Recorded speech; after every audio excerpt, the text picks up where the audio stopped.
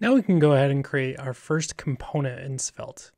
This plus page.svelte is actually a special component within SvelteKit. We'll get more into that in the SvelteKit area. For now, what I'm going to do is create a new component just by adding a file right here, and I'm going to call this one kitten.svelte.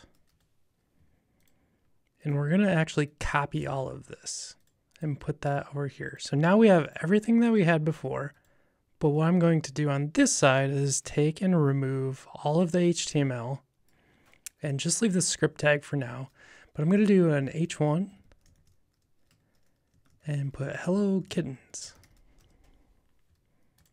Okay, cool. The reason that I would leave this script tag is so that I can do an import, and I'm going to call this kitten, and then I'm going to say from /kitten.svelte.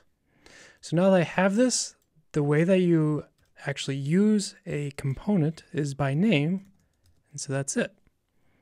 So if I place kitten in here and make sure it's actually saved, kitten immediately appears.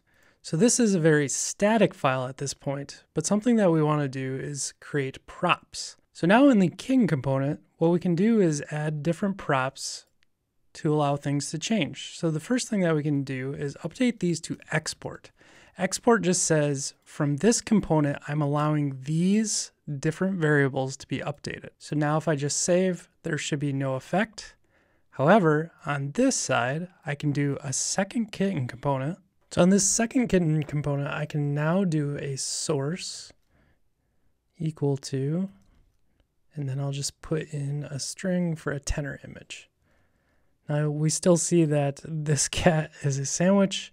I'm going to go ahead and update this field. Let me zoom out just a little bit so you get an idea of the alt here. You'll notice that it's complaining. This is because I forgot the prop name. When I check it, it was actually name out here. So now you're starting to see the composability. We still have our styling that is white on our H tag here. We have a kitten that has default props, and then we have another kitten from the same component using our new props that we pass in. Now, just to confirm that that P tag is not leaking out, when we have our P styling at this component level, let's take a look. We're going to add a P tag in here that says these wild and crazy cats.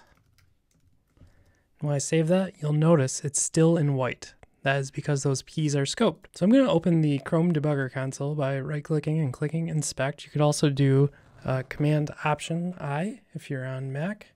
We can actually see on this P tag that has VKUF, there's two of them. Here's the other one. These P tags have the color on them. So you can see directly how it has P and then the actual assignment of the class name. If I were to look at this P, there's nothing. It just uses our default white color. So that's how the .svelte file encapsulates all of the HTML, CSS, and JavaScript together inside of those nested Svelte components.